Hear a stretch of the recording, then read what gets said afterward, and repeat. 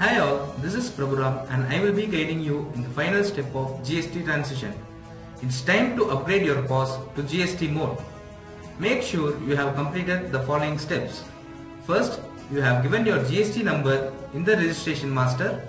You have given the GST number of your customers, suppliers and transporters in their respective masters, and you have given the basic details in other masters.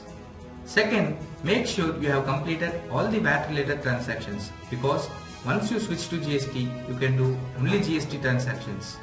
Third, hope you have experienced all the transactions in our practice mode. Once you are done with these three, I am sure that you can have a confident GST switch.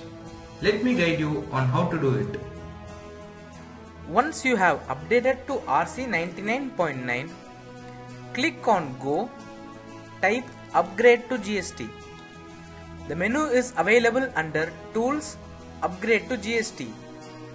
Make sure all the clients are turned off and you have completed all the VAT related transactions. Enter the admin password and click on Switch to GST mode. A message will be displayed that you have successfully switched to GST mode.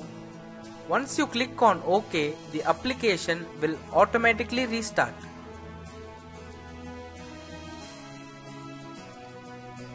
Log into your application and verify the switch has been performed successfully. Go to the sales screen and check for the GST calculation.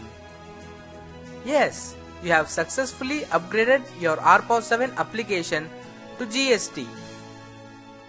Congrats, you have successfully upgraded your POS to GST mode.